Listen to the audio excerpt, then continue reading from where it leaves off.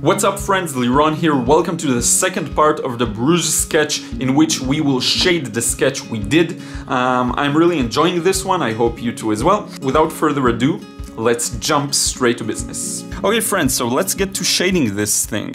Now what I want to do is sort of recognize the different values, what's light, what's dark, and then just go in and even in time-lapse cross-hatch them. That's my style. I love cross-hatching and it's just really repetitive. So I'll sort of explain, the process I go through and then get to it. So what we have here, this building is super light.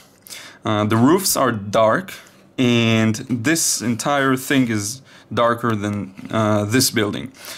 So now we need to make a decision as to what's the lightest tone, because you'll notice that this side of the building is a little darker than this small strip here. The question is if it's relevant in the overall composition. So what I think I'll do is actually leave this entire thing white and hope it'll work well, and just start darkening the roof and all of the things. So let's start actually with the roofs of this left side. Okay, I'm gonna just start cross-hatching this, and I'll start from the most extreme one, just to work from left to right and be well organized. So I'm just doing this bunch of parallel lines. It's very time-consuming. I think it's not like necessarily the fastest method, but with pen, you know, there isn't so much you can do to actually shade this. And notice how it's not really even, which is fine. You know, you want to get it to be as even as possible, but in the overall composition, it's gonna look good. Okay. If there's a part that's too long, I'll just split it into two lines like I did here.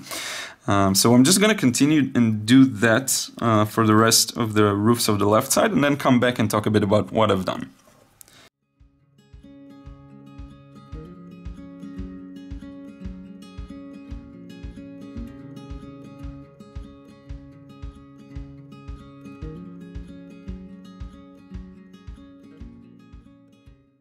Okay, so now we have another decision-making time. What I will do is actually continue and cross-hatch all of this building, like everything, because as you can see here, the roofs are a little darker than what I did, but there's a reason for that, because I'm gonna darken them a little more by doing another layer. Now, this building is darker than the white, that's for sure, but it's still lighter than the roofs. Okay, so what I'll do is cover all of this building and then use another layer to bring out the really darks of the roof. Okay, and this one will just stay with that initial layer. So I'm just going to continue with that pattern all the way, and I'll just leave, what you want to be careful about is to remember to leave some highlights. So for example, I have a very light area around this thing here.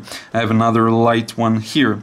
I have another light area here. I have the bottom of the window here is also light, and also these inner lines representing the structure of the windows are light. So I'm going to go over all of that, but just leave those highlights white. Okay, let's get to it.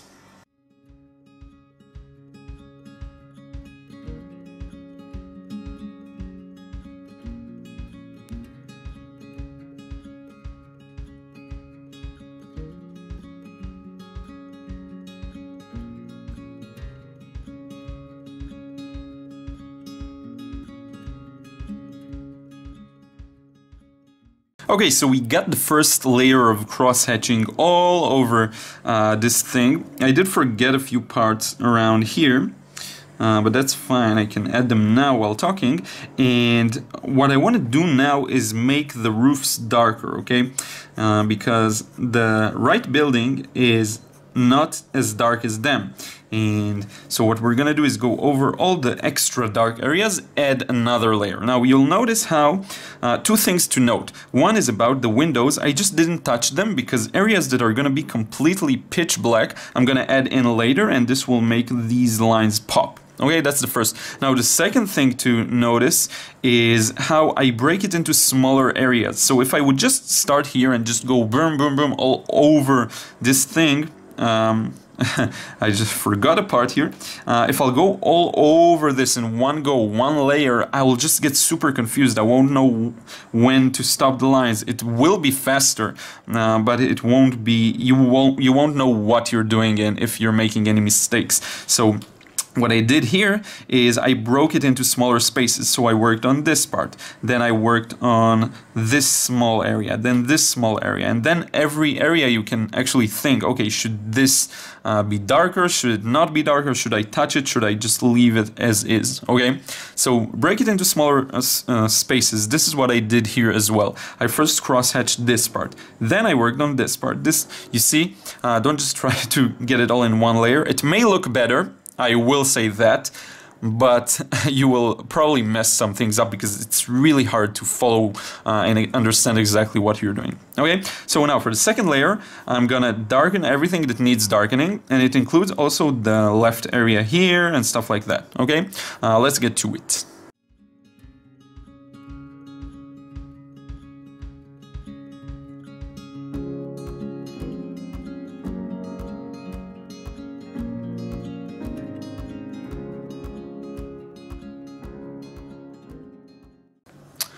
Just wanted to point out that I do keep in mind the parts that should be lighter, and I leave them bright. Okay, I'm not touching the left side of the windows because they're white, and I'm leaving this area. You'll notice how I'm varying the distance between the, I forget words today, the distance between the lines, just to make it a little lighter. And also don't do what I did here and actually make sure your lines end up in the right place. I had it also here. I have this issue sometimes if I'm rushing it too much, which relates to another video that I did about rushing your art. By the way, this is not an ideal angle for me at all. I would ideally actually turn this around and work like that. Okay, I may do that just for the time lapse because it's really not the same. But yeah, it works both ways. You kind of learn how to train your hand to draw at strange angles, especially if you're recording for video. So this is it. I'm going to continue with the time lapse now and come back and explain some more stuff.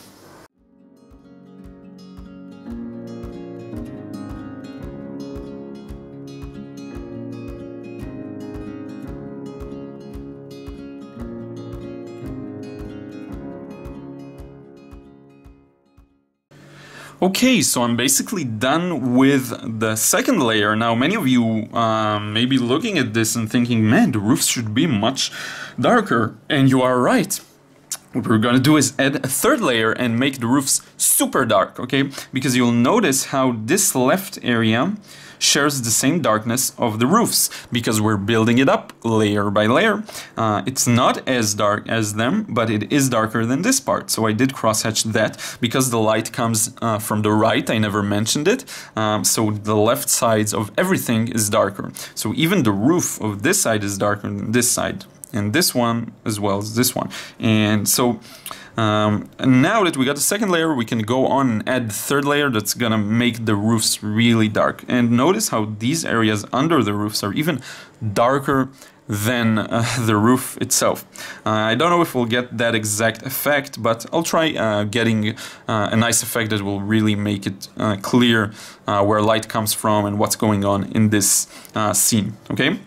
So let's go on, and I just hope this video doesn't feel like watch Liron crosshatch video, because this is what's happening here. I'm just crosshatching. I'm just crosshatching all over. By the way, the windows I'm gonna leave to the last, as I said. I'm just gonna blacken them entirely. Okay, so let's get to it.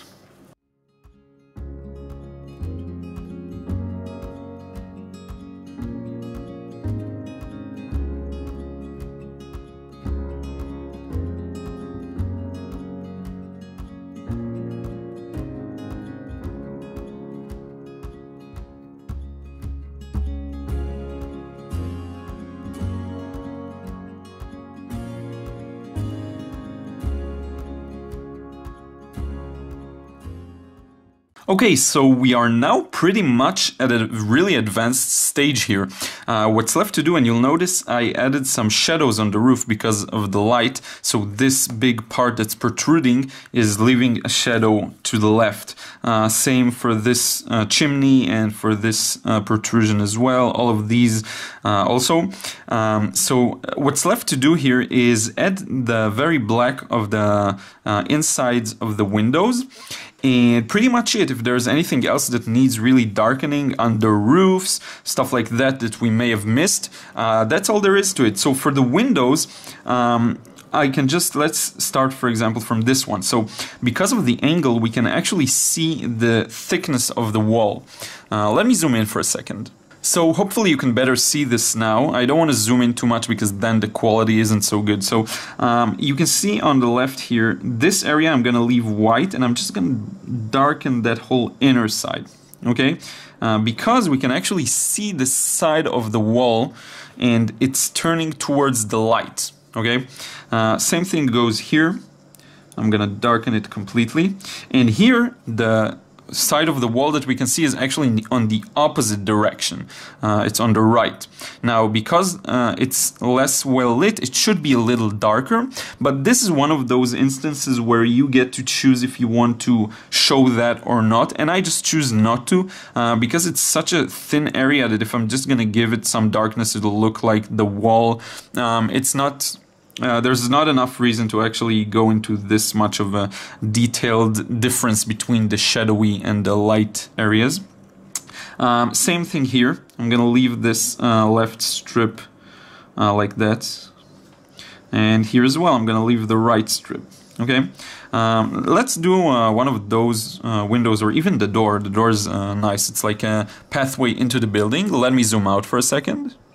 Okay, so we have the door here, and I want to leave some white areas just for the sides, just like we had so far. So I'm gonna leave this entire left area untouched, and I'm gonna leave this white as well because we actually have this wooden piece or a piece of the wall that's sticking there, just to create that gateway or door or whatever you want to call it. And there you have it. So you can better communicate what it looks like by actually leaving some areas white, as I showed you on the sides mainly.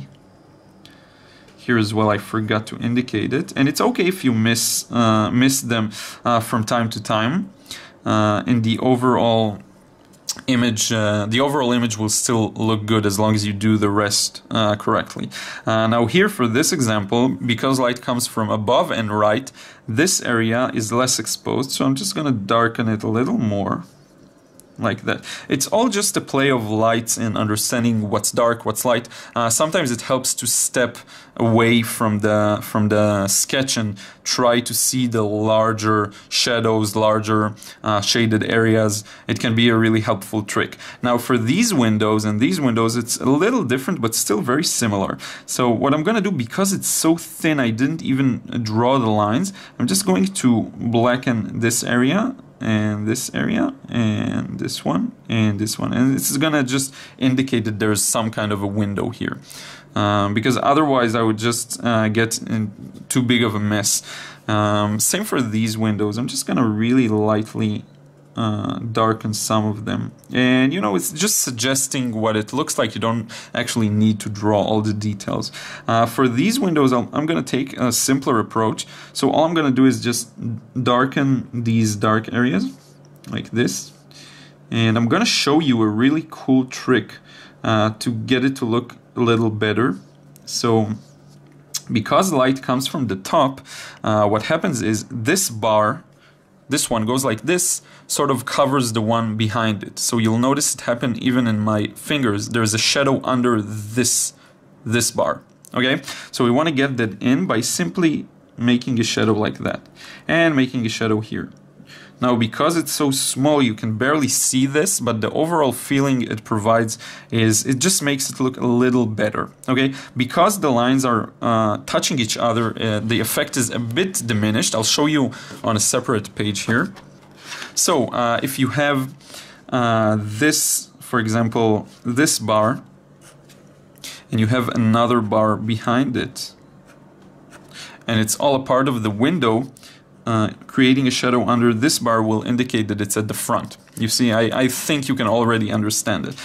If, on the other hand, it would be like that, and I shade this area, you can tell immediately that this one is at the front. Okay, so just a cool trick to get it to look a little more real when you zoom out. It's all in the what's the word for it? Like the suggestion, how you suggest it looks like.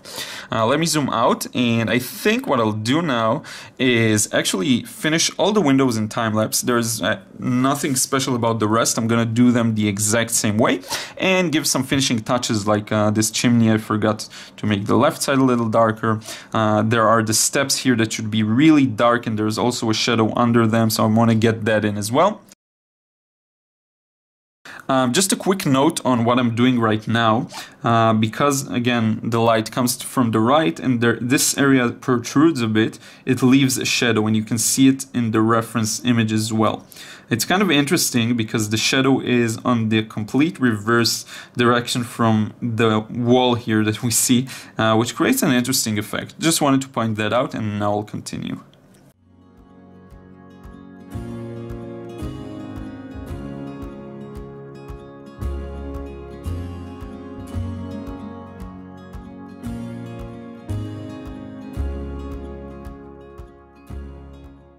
Okay, one small note about these windows, something that makes them look really good.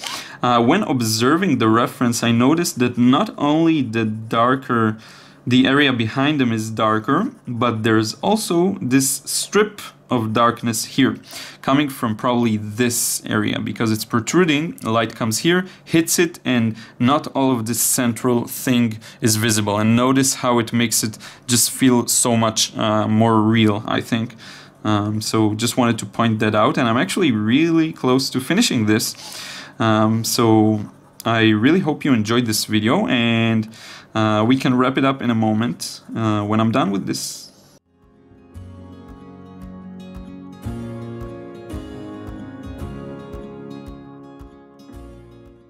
Okay, I think this one is done. Notice how I completely disregarded the water and even the building here at the back. You don't really have to indicate anything if you don't want to. And also, this sketch will go probably to Redbubble or Society 6. I'm gonna sell it as a poster or something like that. We'll see about that. So I want to give it like clear edges. So this one, for example, I just cut it on the roof of the building next by. Anyway, this is it. Let's wrap this up. Friends, thank you so much for watching. We are done with this sketch. I think this one's ready to go. I'm gonna do quite a few things with it. So I'm gonna probably sell it, as I said, on Redbubble or Society 6. Also, if you're interested in this method of drawing, I really think my course can help you, so check it out in the description box below the video. And that's it. I want to thank you so much. I'm almost hitting 2,000 subscribers, which is really cool. I want to thank all of you for being a part of this and for supporting and just liking and commenting and, oh, sorry, sorry tripod, and just doing whatever you do. Thank you so much. I will see you soon in another video. Until then, take care.